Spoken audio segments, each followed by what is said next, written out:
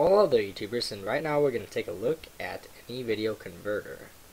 Basically, it's some free converting software, and I'll go ahead and post a link in the description to a download to this.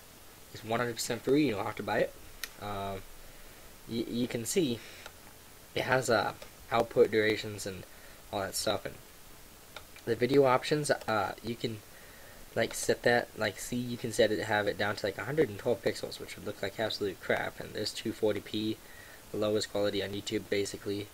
Well, I have it set to 1920 by 1080, which is very good film, but this is the typical high quality, which is 640 by 480, which is a good quality.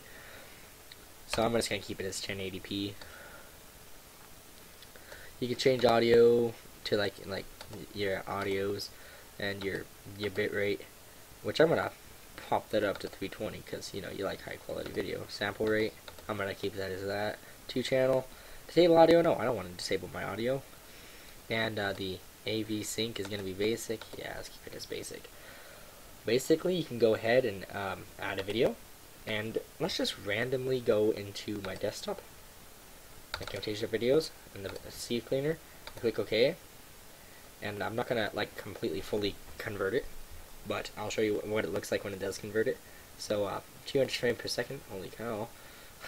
And let's just click convert, and it'll look like this, which is very cool, and does the job really good. It's worth the money. Free. There's not much to it really, so let's just go ahead and remove that, and let's find out what version this is, and it is version 3.2.5. Okay, and you can have it in a lot of different options, and the best one to work with editing, and the best quality one and everything is AVI, so I keep it as AVI. And yeah, so I'm gonna keep it as AVI, and you can have it. I have it all profiles, but you can change it to video files, audio files, or mobile phone, or you can make it DVD quality. I just keep it all, and I can customize it. And the file, I can add videos, batch add videos, and all that stuff. And yeah, I think batch means you can add multiple. I think. Yeah.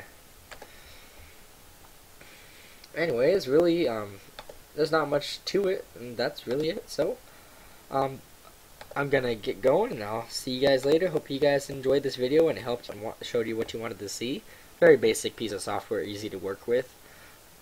Good for rookies if you're new at this stuff. Anyway, guys, hope you guys enjoyed this video, and I will talk to you guys later, and goodbye.